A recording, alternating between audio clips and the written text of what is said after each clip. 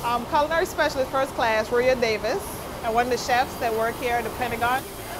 We are the Secretary of Defense Mess, so we serve the Secretary and everyone below him. Sometimes it's really exciting. Come to work and be like, so what am I going to learn today? You know? Well, you can saute all of it together. And then reduce it with the wine? Yeah, they glaze it with the wine because these are... There's a lot of creativity involved in cooking.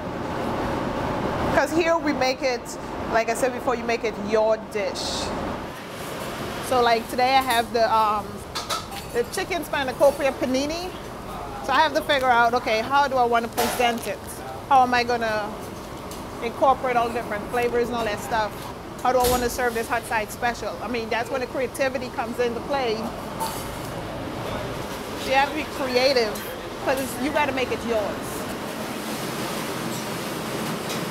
I applied for special programs because I wanted to try something different. At first, it was like you're scared, you're kind of intimidated, you know, because with the skill level a lot of these guys have, it's like, whoa. But as time went on, and you get to learn from them and you see how they operate and you see what they do all the time, you pick up on it. And it's like, oh, that's not that hard, I could do this. So to me, it's like, okay, I did it.